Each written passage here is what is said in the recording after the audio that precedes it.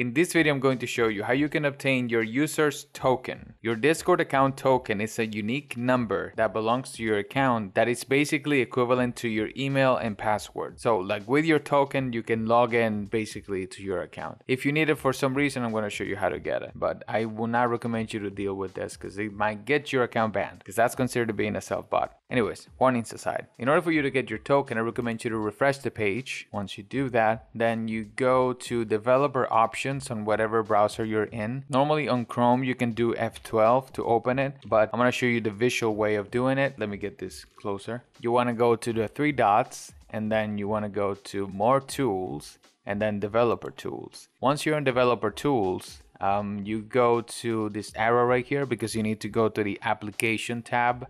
So we're going to choose application.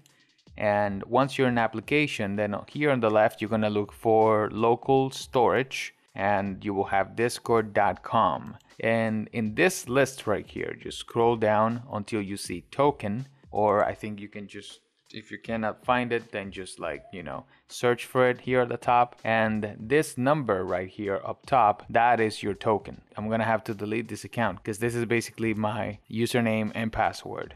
Yeah, so that's going to be your account's token that you can use for anything that you need it for. So yeah, I hope you found this video helpful. And if you did, please leave a like and subscribe to the channel. Have a wonderful rest of the day, my friends, and stay safe out there.